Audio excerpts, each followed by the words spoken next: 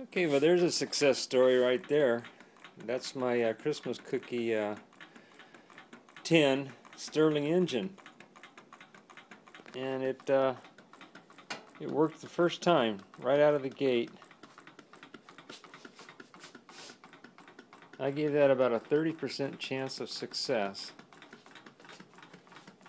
I got the flame on pretty low. I'm going to turn it off, in fact, here.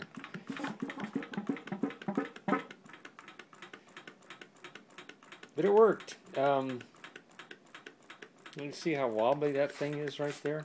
You need to get that thing better, but that's just put on with this foam mounting tape.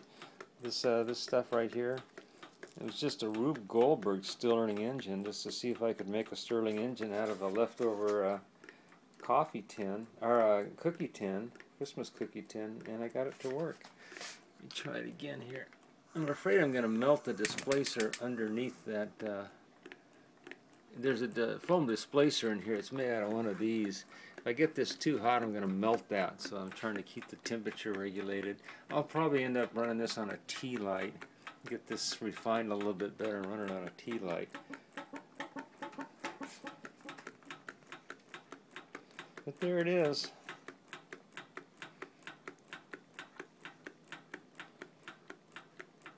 A couple of tips. You've got to seal the inside of the can with this high temperature RTV stuff. You get it at the auto parts store.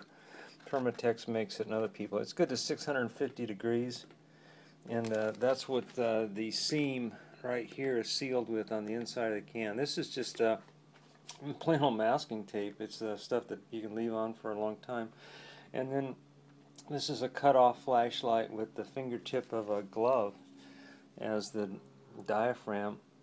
I put a magnet inside and then a washer on the outside, then a dog leg kind of connecting rod. This is a coat hanger, and there's some ball bearings in there. They're not sophisticated, they're just remote control RC model car bearings.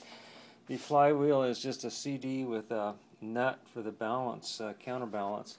The offset here is just standard, but you've got to have these throws real short. So if you ever build one of these, make these as small as you can so it doesn't throw too far.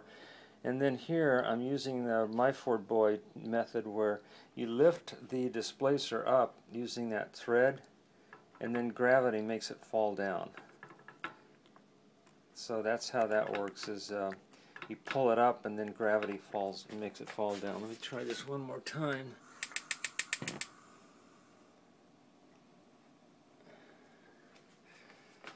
You have to displace it. You have to use the ice on the top to differentiate the temperature. Otherwise the whole can heats up and it doesn't run. So you got to deal with this this thing there. You hear that oil canning? That's because this isn't a very good structure for doing this kind of a Stirling engine, but I did get it to work.